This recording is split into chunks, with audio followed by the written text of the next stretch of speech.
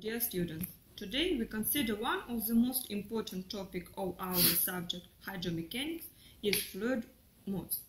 The aims of our lesson are to study motion, to determine the mode of a fluid, and to calculate the main parameters of fluid. Hydromechanics is science which studies equilibrium of fluid and motion of it. This science divided on two parts, hydrostatic and hydrodynamics. Hydrostatic studies the equilibrium of fluid, and hydrodynamics studies motion of fluid, laws of this motion, and interaction of fluid and stationary or moving surfaces. First of all, I want to tell you about the history of discoveries. Many researchers observed that in fluid flow, particles can make motion along different trajectories. That's why the idea of existence of different modes of fluid appeared. It has happened in the first part of 19th century. In 1839, the German scientist Hagen discovered fundamentally different modes of fluid.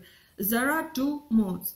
In 1880, the famous Russian scientist Mendeleev described this question in his work.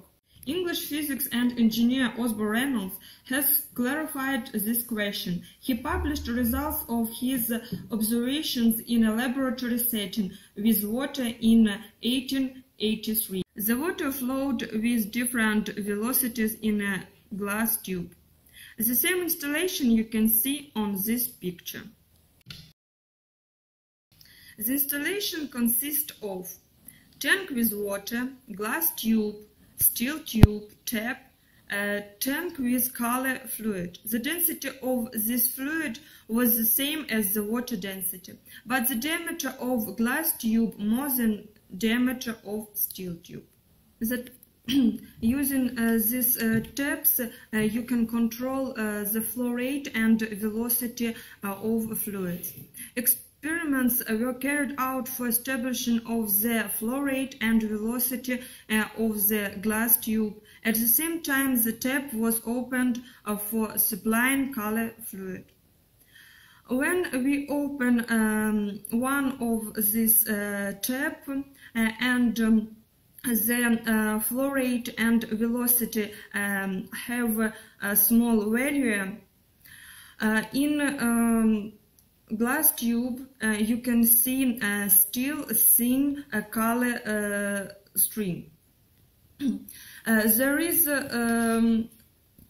laminar mode where you cannot see pressure and velocity pulsations, and the trajectory of particle are layered and parallel of axis of the tube.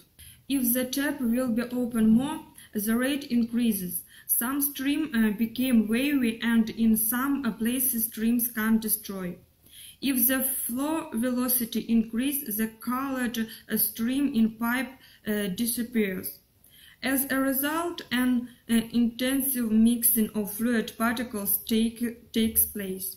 Such motion can be called chaotic.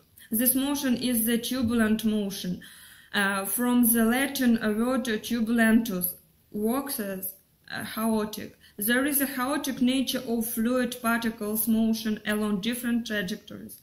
Layers begin destroy. Fluid motion with mixing, and there are velocity and pressure pulsation. On this video you can see the same experiment.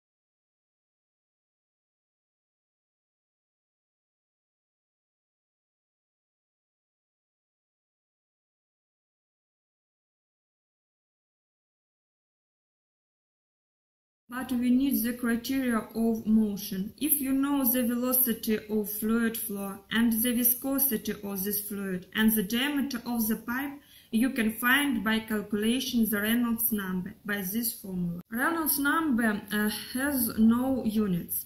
Physical meaning of the Reynolds number. This number is the ratio of the inertial forces and frictional forces.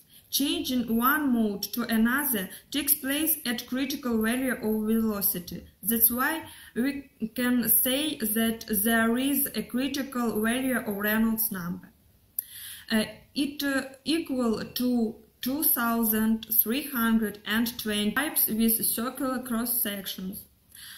After comparing it with Reynolds number, you can determine the mode. If the calculating Reynolds number less than critical value, we have laminar modes. And if this calculating Reynolds number more than critical value, it is the turbulent mode. This knowledge helps us to determine different parameters of fluid. Thank you for your attention.